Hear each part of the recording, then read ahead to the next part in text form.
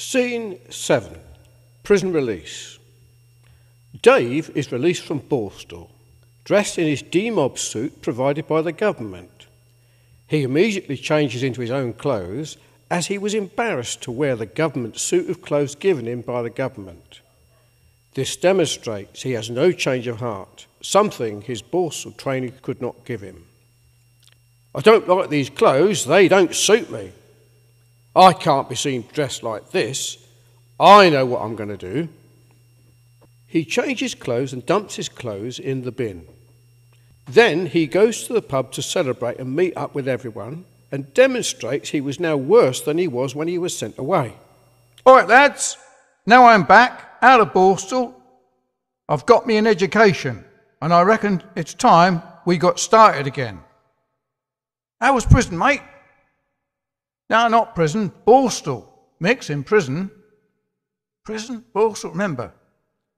"Anyway, it was brilliant. I've learnt so much. I've got big plans for us. We're going to be the biggest gang around here. We'll run all the drugs through the town, and every street will belong to us. Protection, fencing, extortion, pimping, everything where there's money to be made. Now, give me some drugs." "Here you go, Dave. What do you want?" "Surprise me." "Come on, lads. Let's go back to my place for a smoke and get wrecked." "Ready?